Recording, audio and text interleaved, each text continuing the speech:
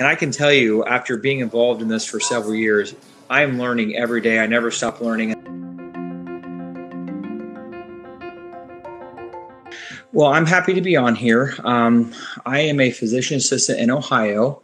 I've worked at a number of places, but I started going to PA school in January of 2010. I went to a private university called the University of Findlay. It's in kind of north central Ohio.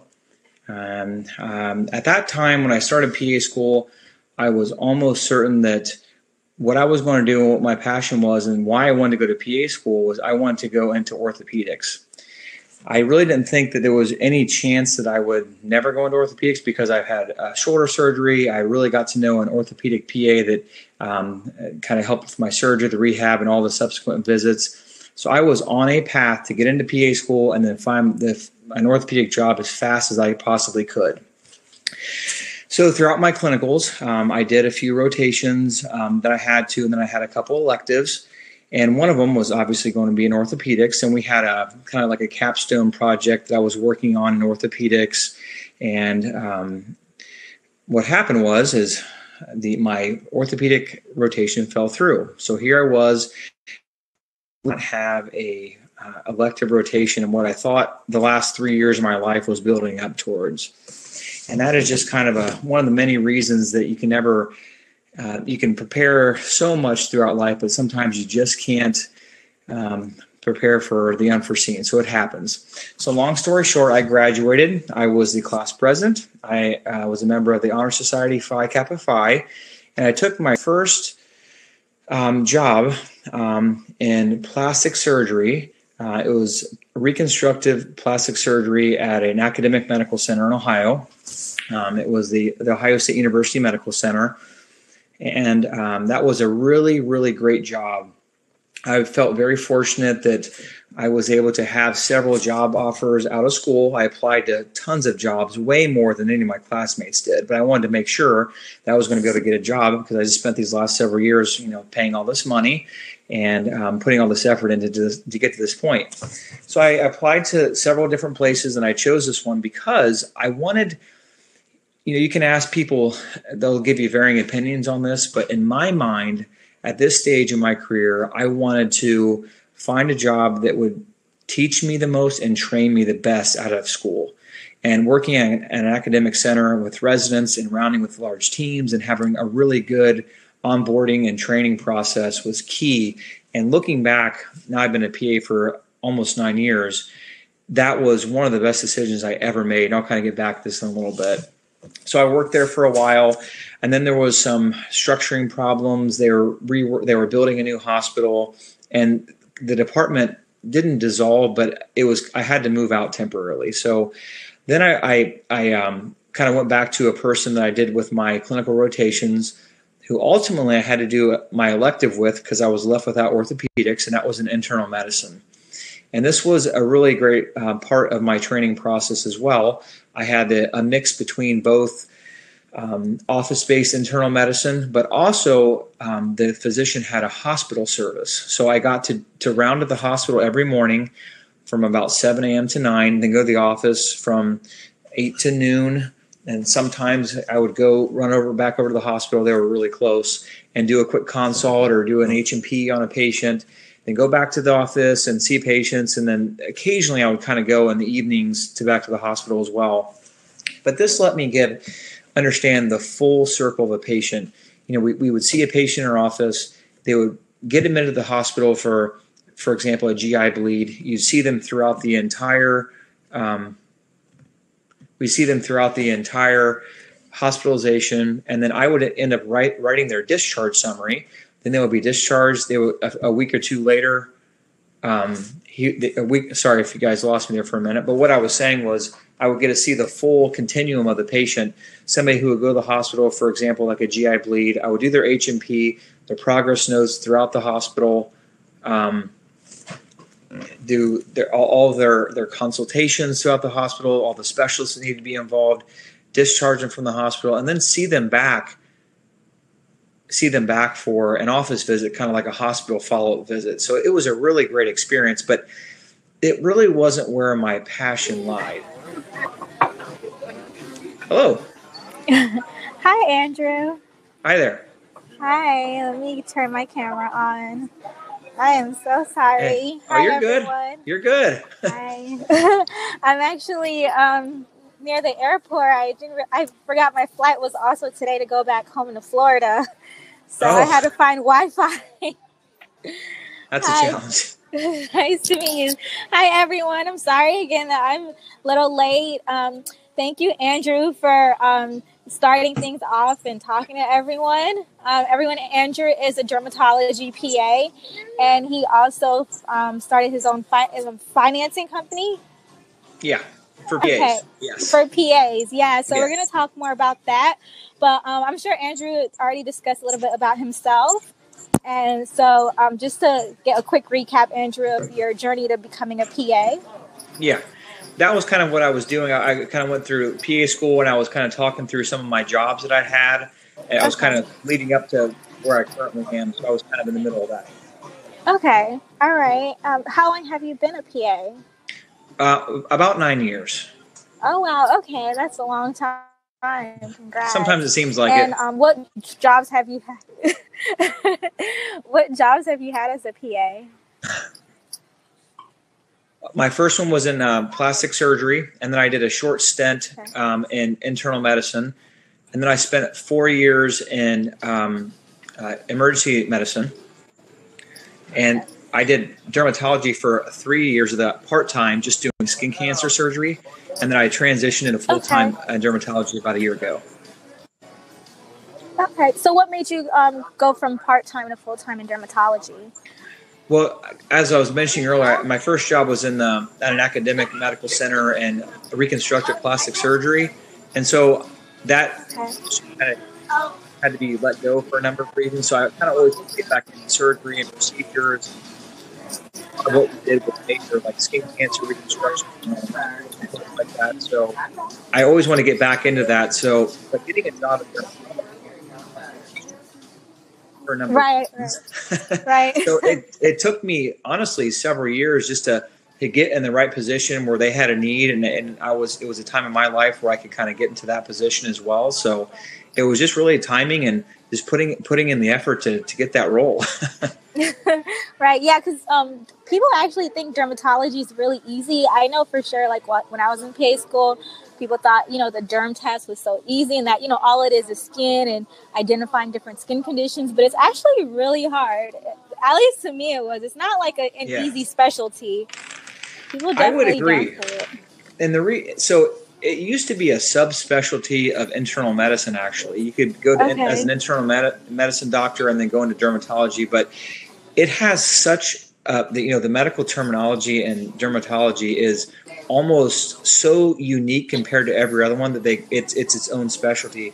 And I can tell you, after being involved in this for several years, I am learning every day. I never stop learning, and there is rare, skin conditions that you would never fathom that are actually quite serious that you would never learn about in school. So I really, really, really love it. Okay. Wow. Nice. So, can you, before we go into like some of those skin conditions, can you tell Yeah, us like a day in the life of a dermatology PA? sure. Well, one of the great things about being in Durham is you have pretty good hours. As I was mentioning earlier, I've worked nights and weekends and calls and overnights, and and that's I think a good part of becoming what kind of PA I am today. But normally I start my day around 7:30. Get there, my first patient is 7:45. So I kind of get in there and get settled. I look at the first few patients that I have, and especially if there's somebody who's had some complicated problems going on that we're still not we haven't properly diagnosed or treated yet. And also there's the paperwork that comes with practicing medicine. If it was all seeing patients, it'd be great, but there's so much behind the scenes Yeah. paperwork. So I'll see patients from around 7:45 to noon, and our practice is a big time surgical dermatology practice. We don't do any cosmetics. It is strictly medical and surgical dermatology.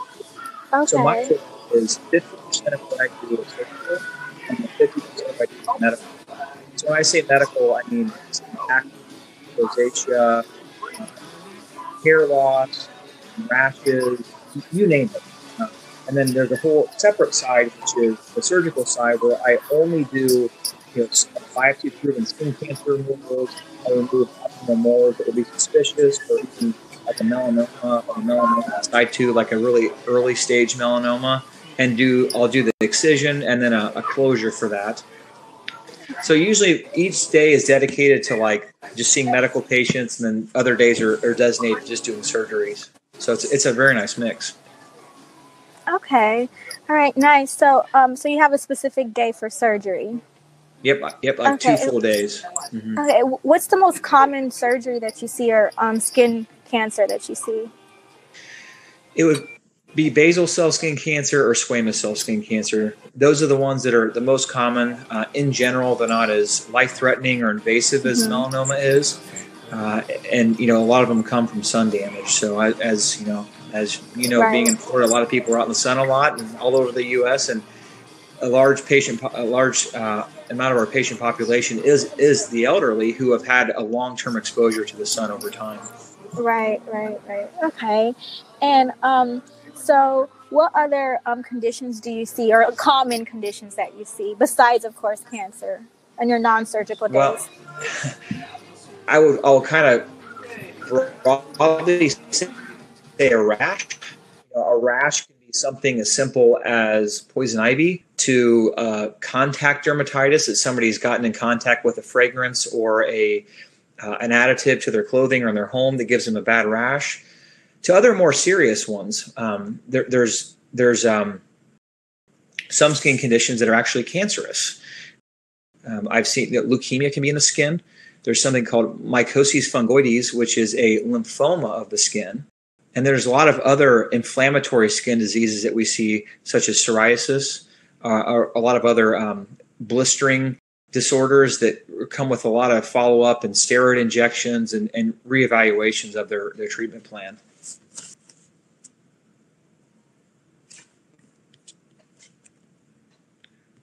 And somebody just asked me the question, are you doing surgery or with a physician? At this point in my career, it is me and a nurse in the room. I do the cleansing, the marking, the numbing it with, we use lidocaine with epinephrine. I do the excision and the removal of the skin cancer. And then a lot of times what we do is we use electric cautery, which is basically a bovie that burns the tissue to stop the bleeding. And then usually a layered closure with deep sutures that dissolve over time, and then also some superficial sutures need to come out at a later time.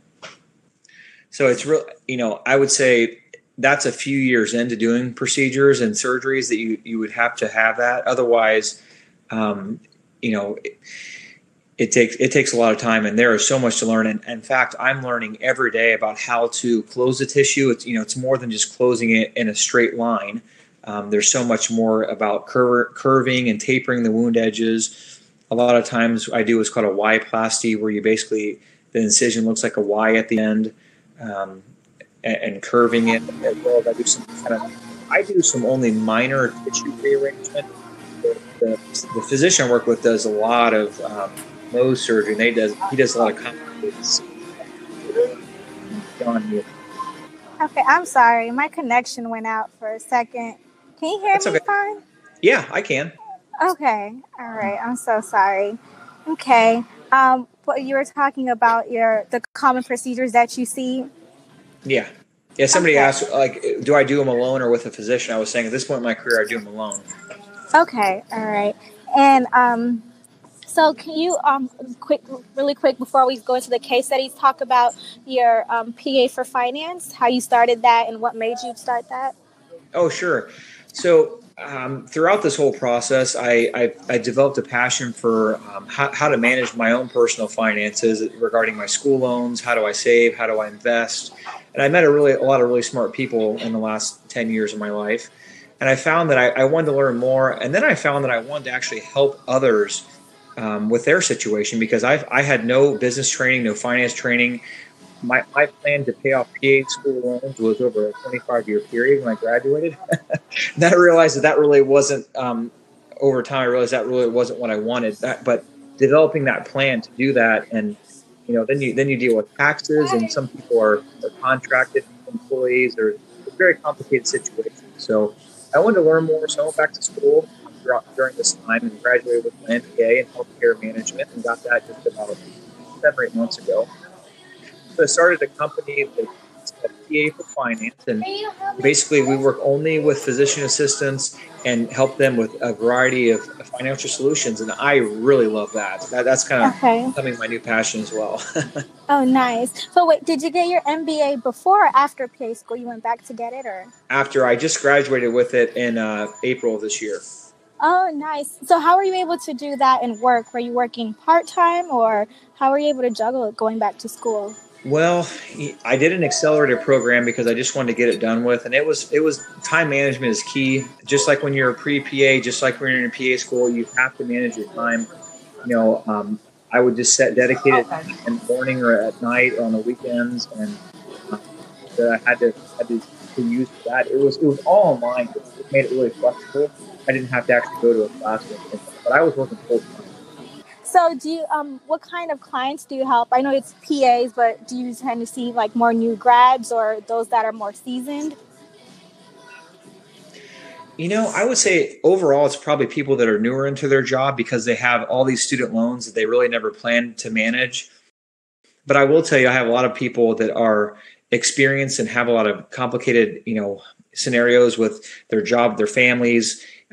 Being furloughed is a major problem recently with COVID-19, and just kind of helping them create, financial decision making that's going to make them be in a better spot one day. And change happens slow, but so a lot of them with that. But I actually have a webinar that's through AAPA. This we're going to be hosting on December 17th, which is dedicated to pre-PAs, which just to kind of help people understand how to start their career off on the right note, even before you go to PA school, because believe it or not, there's a lot of things you can do before going to PA school that will help you in the long run.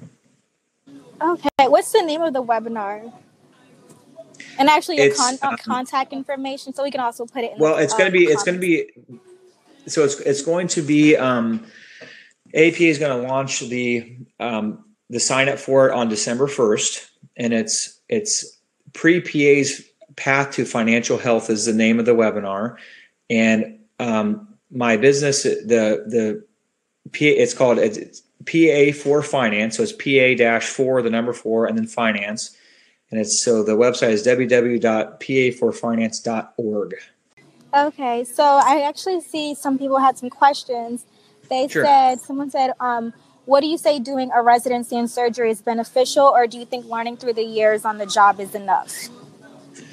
It depends where you want to start. That's because, some people are ready. Maybe they've had, some of their healthcare experience hours were, in surgery. Some people were, like, for example, before PA school, for 2.5 years, I worked in surgery as a patient care assistant was the term. And I actually was in and out of the operating room. Sometimes I actually got to hold retractors and a first assist if they needed help. So that was really helpful for me even before I went into PA school. So I think it really depends on your experience and your comfort level, but also finding if you want the experience, I think you will be very well trained. You're never wrong to do a residency because I feel that, especially if you do it at a very reputable institute, but getting that experience is key. But 10 years ago, residencies weren't common for me, and they just had a really great onboarding with very experienced PAs that just kind of, it was essentially a residency. They didn't call it that then, but it's what it was. So the hard thing to answer is because you never know what situation you're going to walk into, because some people just want a PA to work, and they don't want to train them. And you need that training beyond school. But if you work for a big center or a big, institute, they have mechanisms and steps in place to train you. So I would say, long story short, it really varies on your comfort level. And what do you recommend as far as pre-PA students, their financial plan for going to PA school? Well, in general,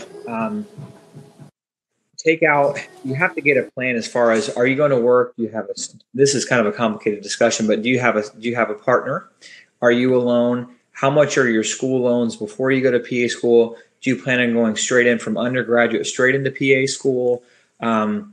there's some people want to take a few years off and pay off their undergrad loans and just take out the other loans for that, or to save up enough money to live on through PA school and not have to take out those additional loans. And some people are very fortunate enough that they have people that help them financially. But that's kind of a long discussion, but really it's just getting a plan. And honestly, it doesn't have to be one set plan for you. If you have, 80,000 of undergrad loans or 150,000 of undergraduate loans or 20,000 of undergraduate loans, it really just depends on your situation. But one of the things I'll be doing during my talk through AAPA is, and I was guilty of this too, I will be honest, is when you apply for your loans, you get extra loans and you kind of get like the refund at the end. And I never forget that refund used to be like $3,500 or something. And I can't tell you how many clients that I've had that taken a trip for it, or they bought, put it as a down payment on a new car. But that is a loan that is a very high interest loan. And that is just one thing to not do. And just tell yourself before that you can put that away and just use that to put on your loans afterwards if you get some extra money. But that refund for either undergrad or PA school, that is not for play as much as you want it to be. That is very, very true. I mean, yeah, even undergrad, we got certain grants, undergrad and scholarships. When you get that money back, a lot of us, being young-minded, we just quickly go and spend it frivolously, but you're very right. Yeah, you live and you learn, Right.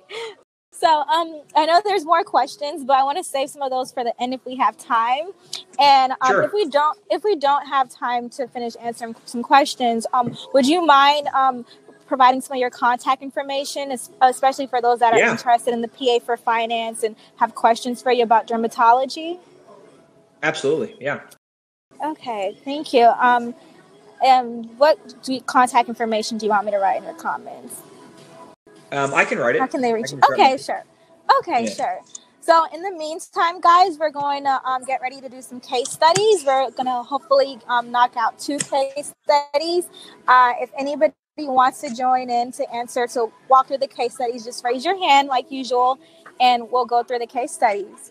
And we'll have you go through them with Andrew. All right. Hi, Rafi. Hi. Hello. Hi, how are you? Good, how are you? Good.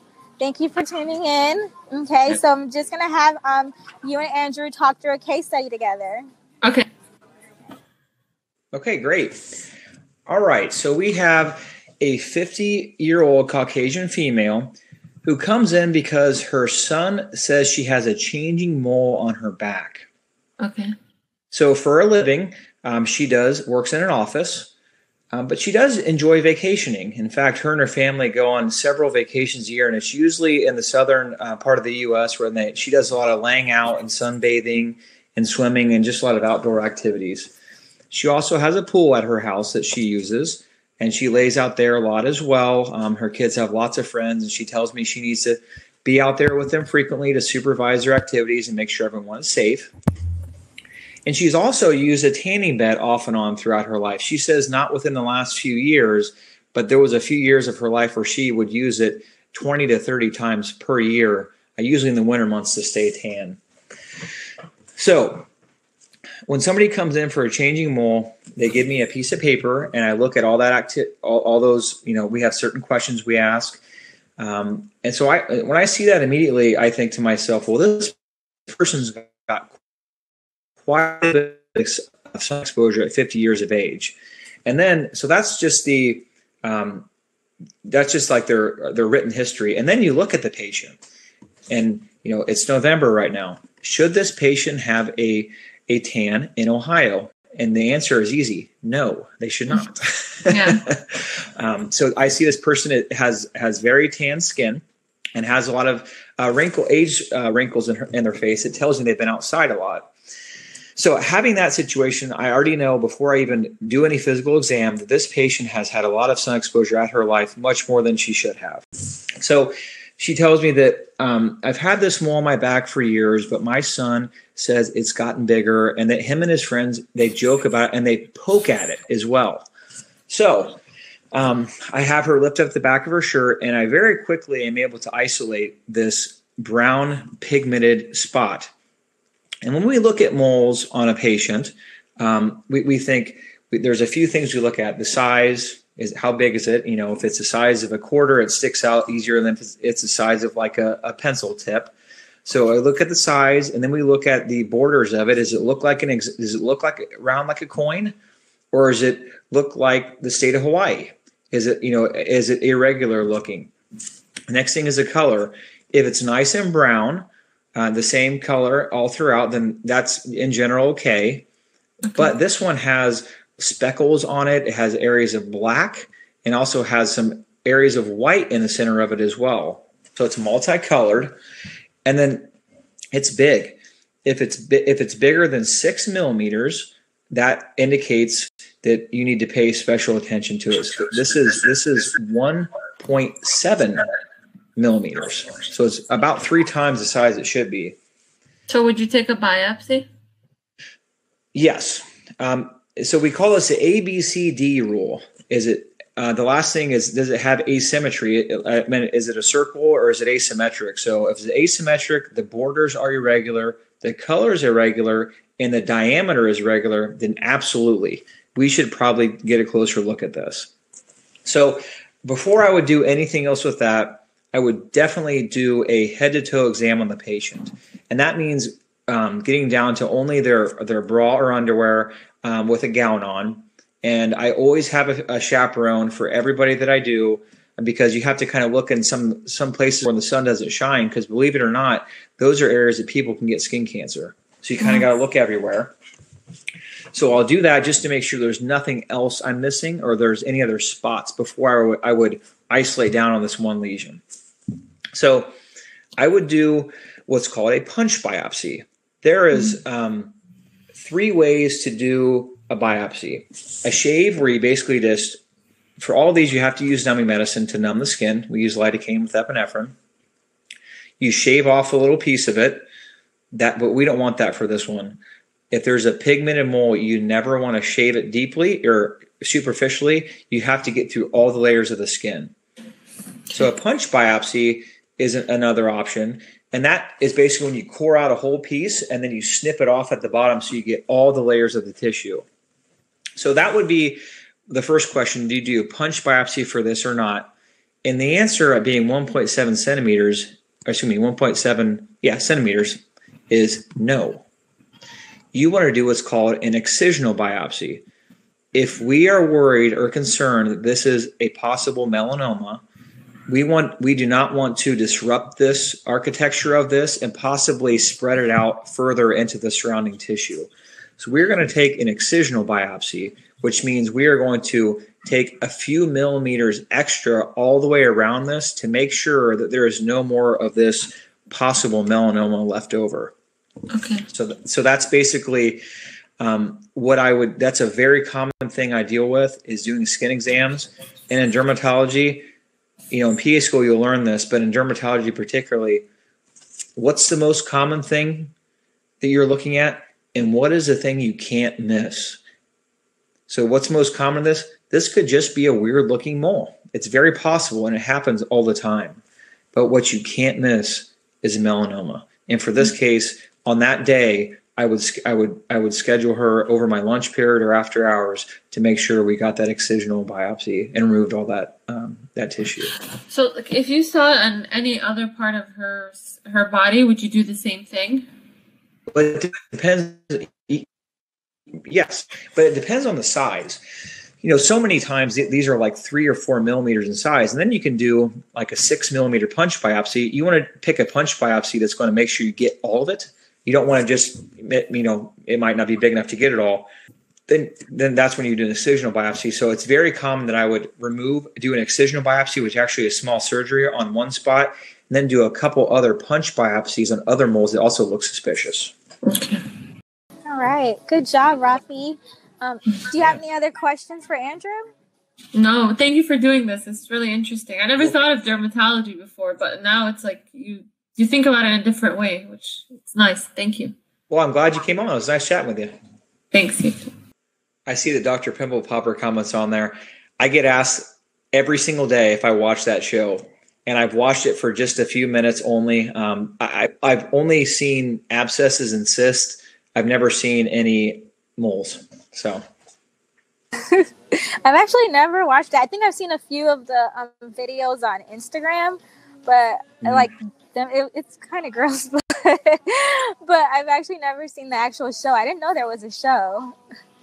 There is, and I'll tell you, I remove cysts several times a week, and usually you want to keep the cyst intact and just remove the whole cystic sac in one, and not pop it and risk rupturing it and having it basically seep into the surrounding tissue. You want to remove the whole thing, but I get why they do it. It is fun to watch.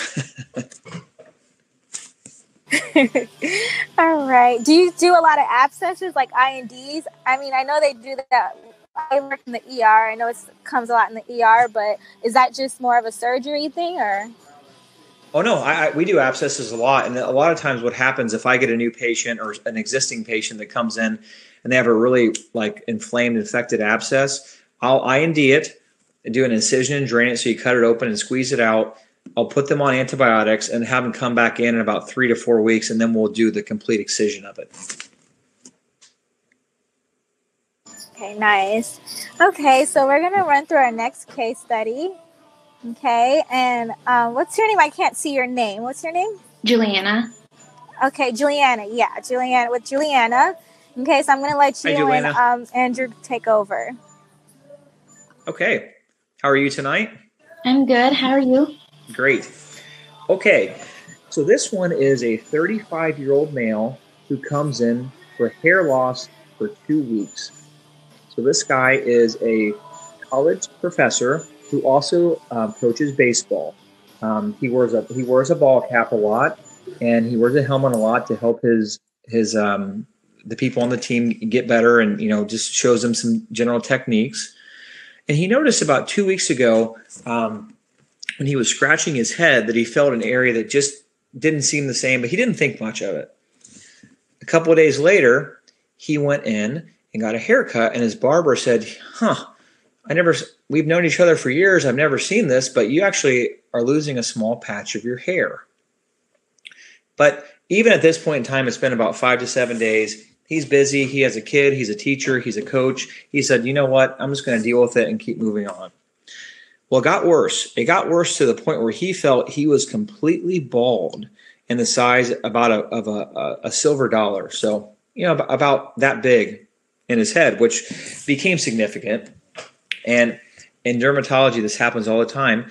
This time, it wasn't the last patient. It was her son that made them come. This time, it was his wife that made him come. She said, you better go get that checked. So he comes in for a hair loss. And at this point in time, he's also starting to get a little bit self-conscious of it. As soon as he can, he puts on his hat at all times because it's starting to bother him.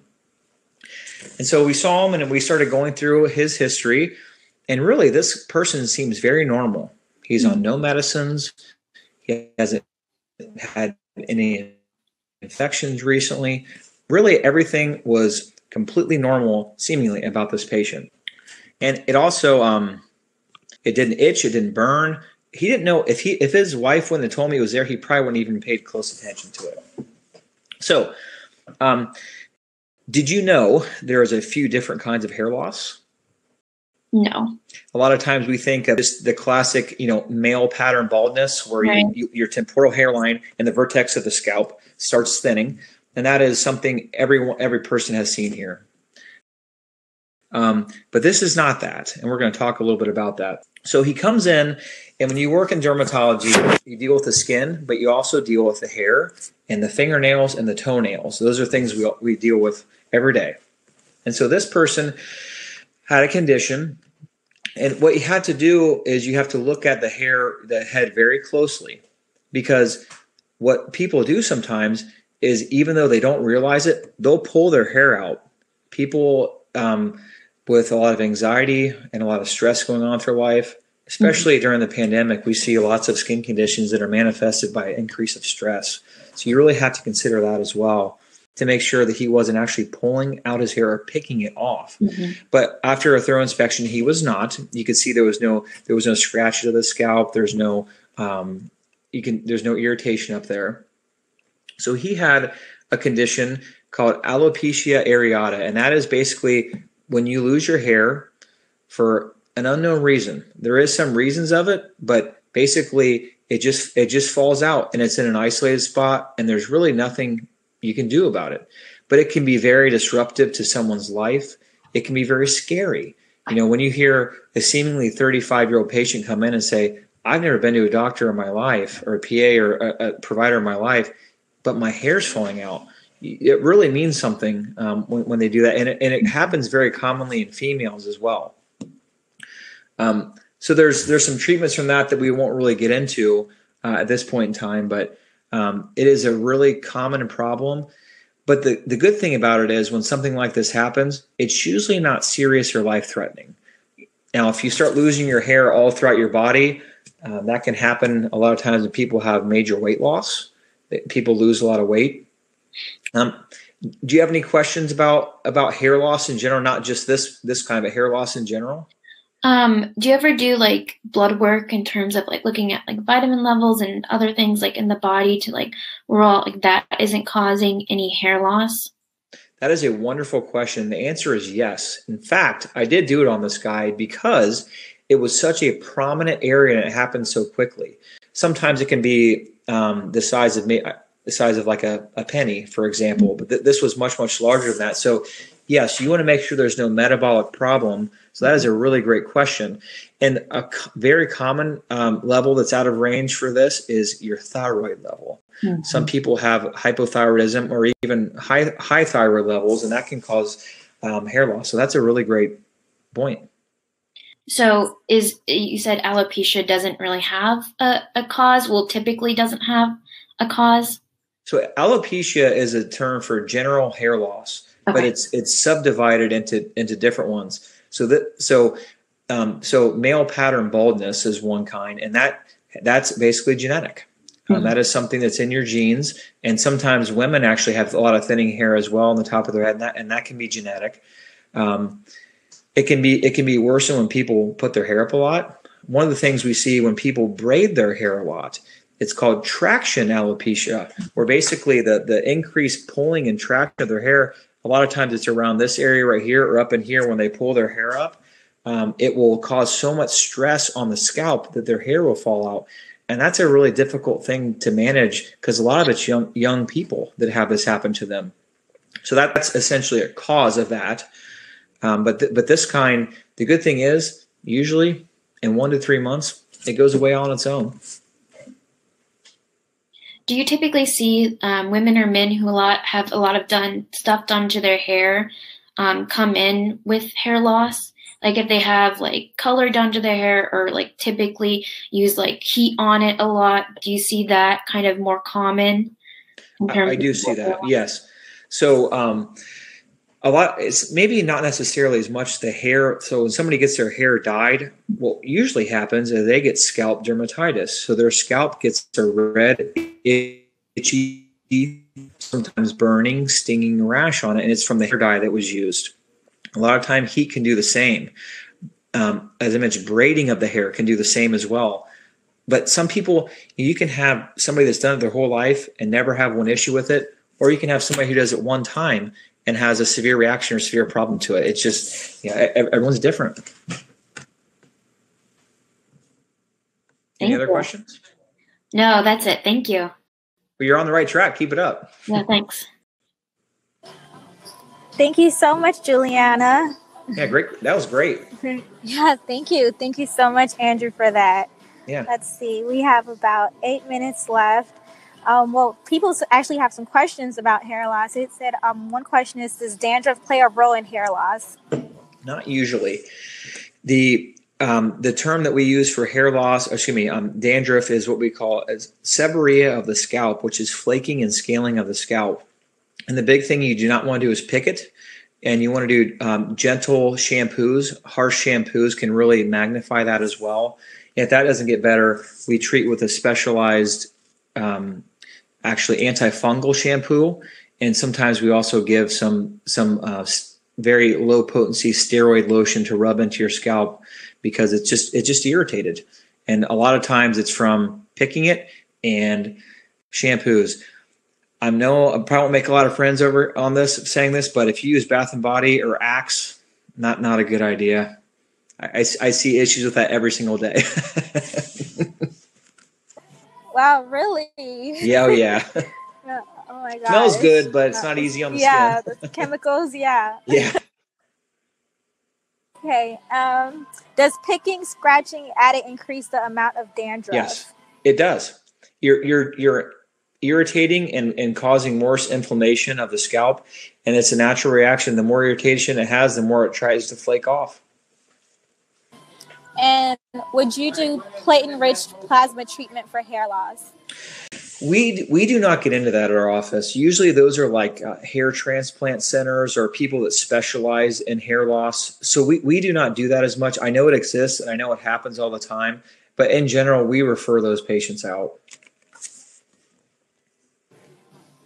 Okay, thank you. Okay, we have 5 minutes left, and I actually really quick wanted to touch on life-threatening dermatologic conditions. Mm-hmm.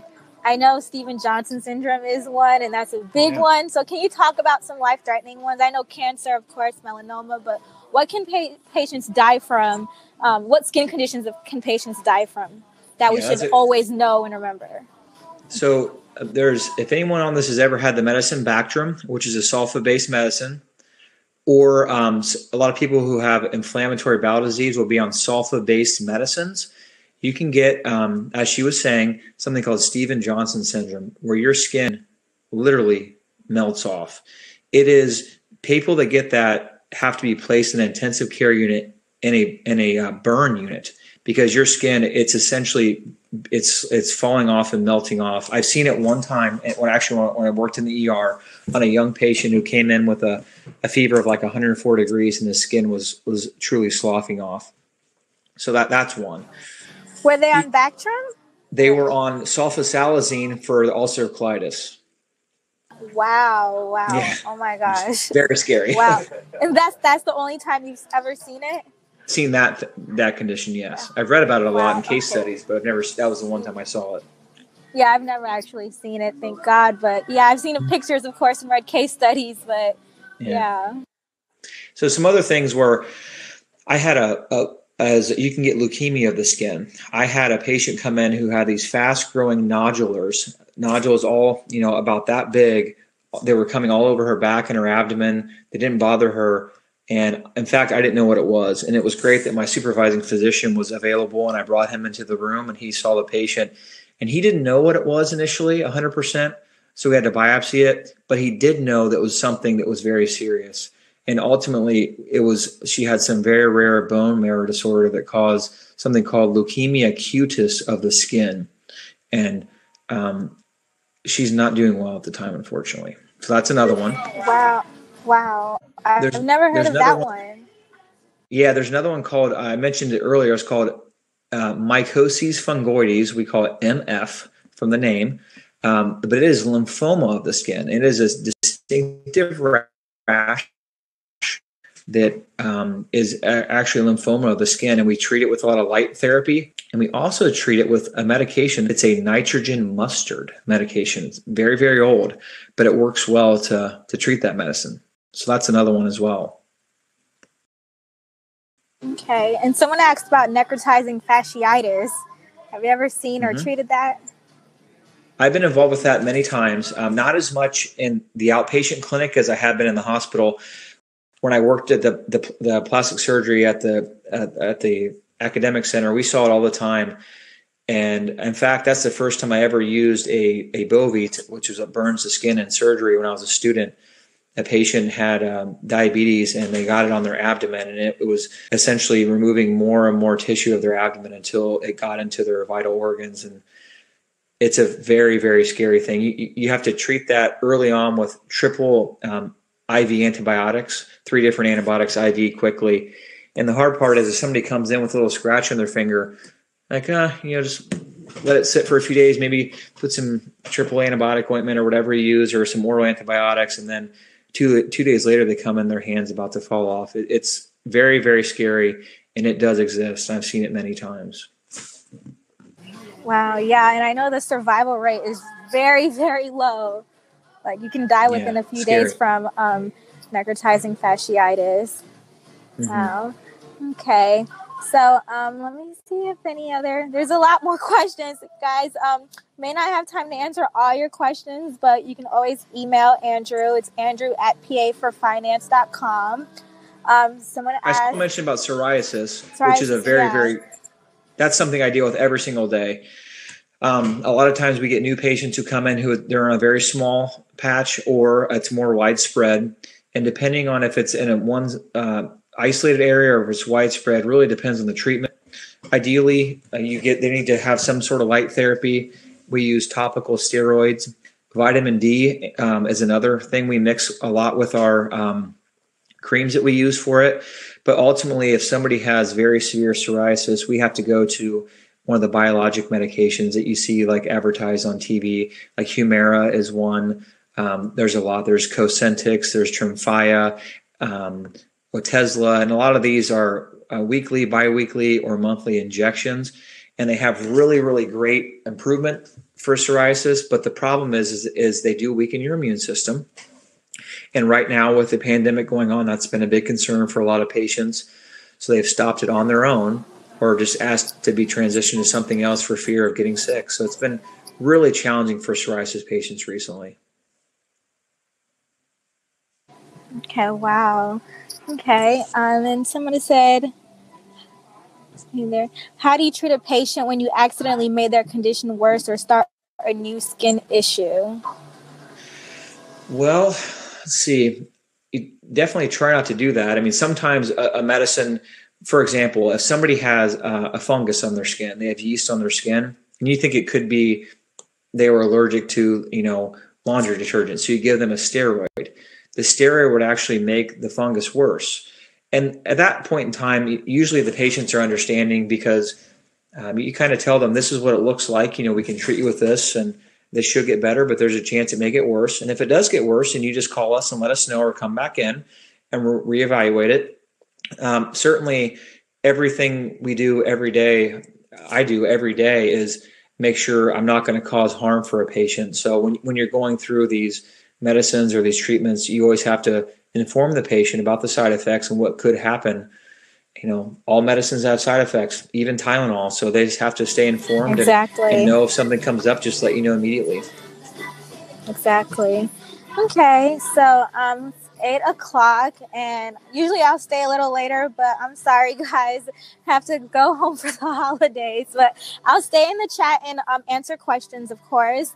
But one last thing, Andrew, any takeaways, things that they should know or remember, anything that you want to touch bases on before we go? I would say, I kind of mentioned it earlier, dermatology is such a broad field. Think to yourself, whenever you see a skin condition, what's the most common option here and what can't I miss?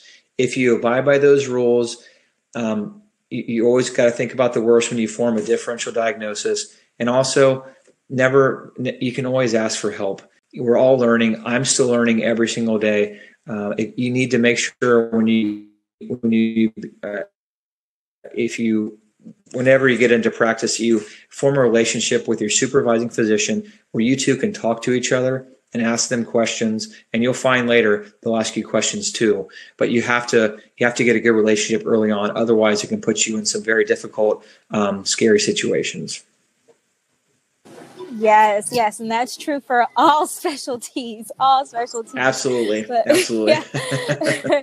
So thank you so much, Andrew, especially for coming on when I wasn't able to earlier. Thank you for leading the way the first 15 minutes. And sorry, guys, again for the technical difficulties. Is the holiday season, but thank you so much, Andrew. They really enjoyed it. I see many praises in the comments. Thank you. Once again, you guys feel free to reach him at his email, andrew@paforfinance.com. And he's here to answer any questions you guys may have, both related to dermatology and PA for finance. All right. Well, thank you so much for inviting me. This was a great time. I hope we can do it again sometime. Thank you. Yeah, definitely. And I'll be home next time. All right. I won't be near the airport. Safe travels and happy holidays to you. Thank you. Thank you. Happy holidays. Thank you. Thank you, everyone. Bye. Good night.